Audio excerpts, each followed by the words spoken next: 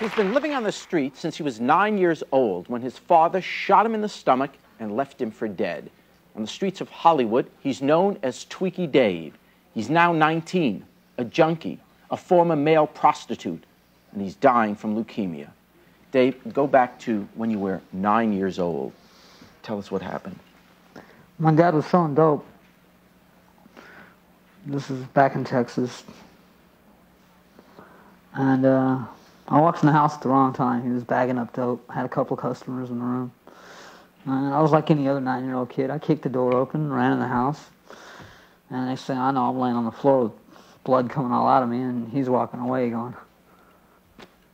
This is your father. Your father my shot dad. you. Yeah. At the age of 9, you were out selling dope. Yeah. When did that start? I started selling dope for him when I was like 7. And you did it because Dad said, go out and do this?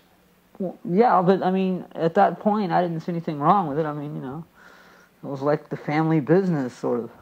Okay, your dad shoots you at the age of 9. He runs out of the trailer. You're lying there. The next thing you know, what? I'm in the hospital because the hooker that lived next door took me to the hospital. Okay, now what happens when you're in the hospital, when you're finally repaired? Well, I decided I don't want any more of that life. I mean, I had already had it.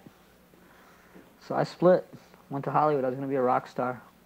You're 9 years old.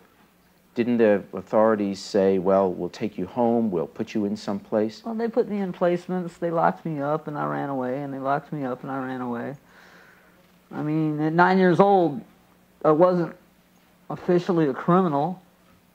I hadn't done anything wrong but survive. I didn't trust anybody enough at that point in my life.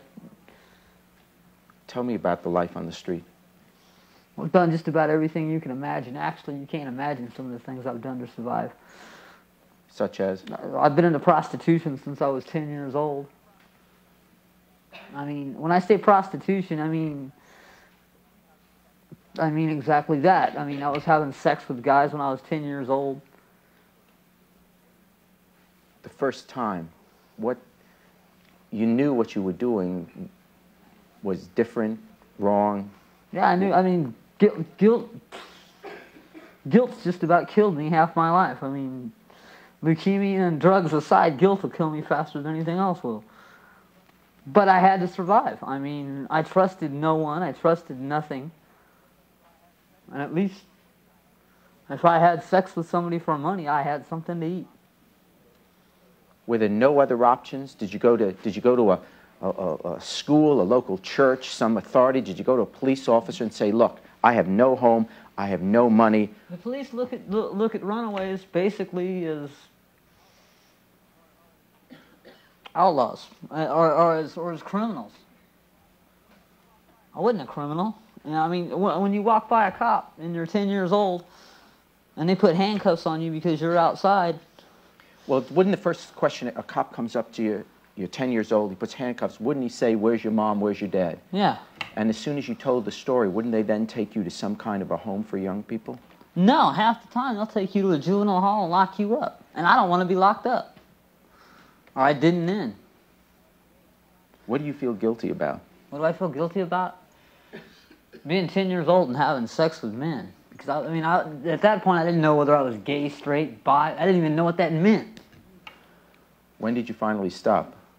When I was 16. What made you stop? AIDS. Not that I have AIDS, not that I don't. The fear of it. The fear of AIDS. Watching 2 of my best friends die within 6 months.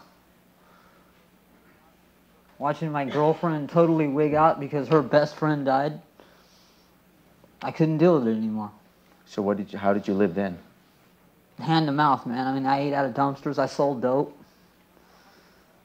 And I'm not a hardcore criminal. When I say I'm not a hardcore criminal, I mean I can't go out and rob people. That's just not my nature.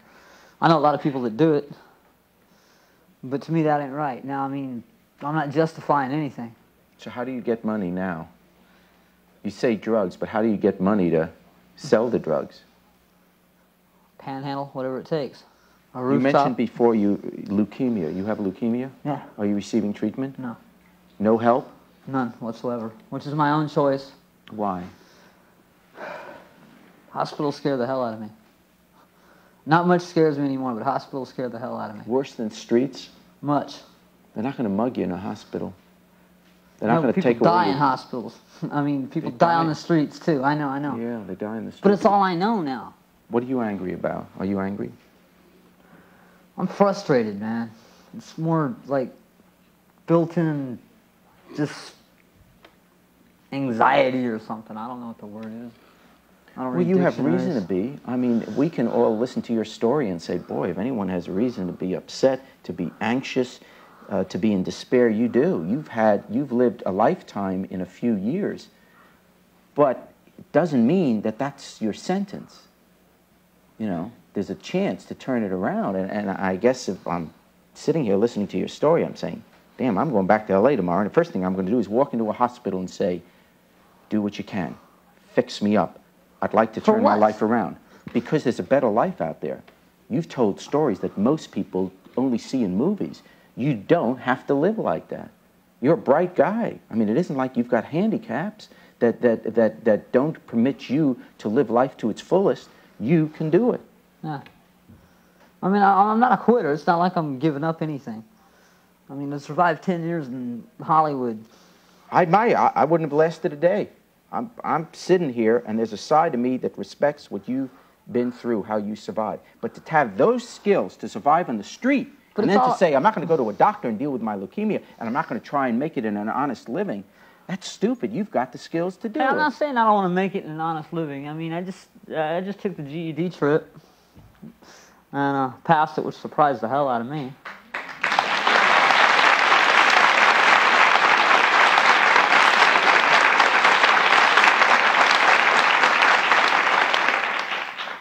You know, you got a story to tell, and if you decide that the only reason you want to beat this leukemia and the only reason you want to survive is because you've lived through it, you've got a story to tell that could help a lot of other kids. Yeah, wouldn't that be? That's the only reason I think I keep going, man, because I keep meeting these kids that are like 12 years old, 11 years old, 8 years old. I know an 8-year-old chick out there. And I don't want to see them have to go through 10 years of what I've been through. And I can tell you stories, man, that would... They scare me. Tell me. I can take the story, at least. I found a chick in a dumpster one night. I think it was a girl. I mean, I didn't take her to the body apart. But, like, her arm was chopped off or cut off, I don't know. And, blood all over the place.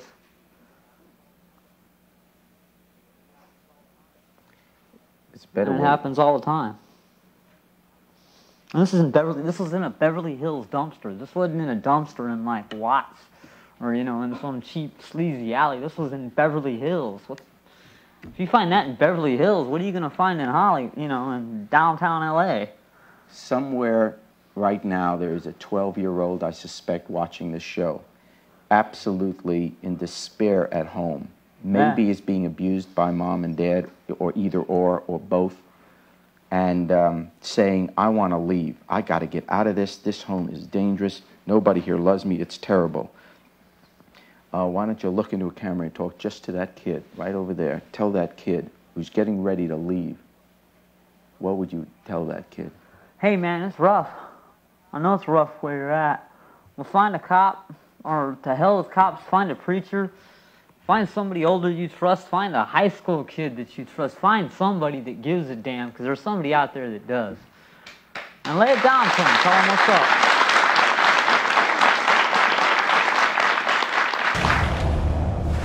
Thanks for watching. Now please approach the bench. The way I look at it, you have two options here. Option A, watch more Judge Jerry. Option B, watch more Jerry Springer. The choice is yours. Now get out of my courtroom. You have more clips to watch. And don't forget to subscribe.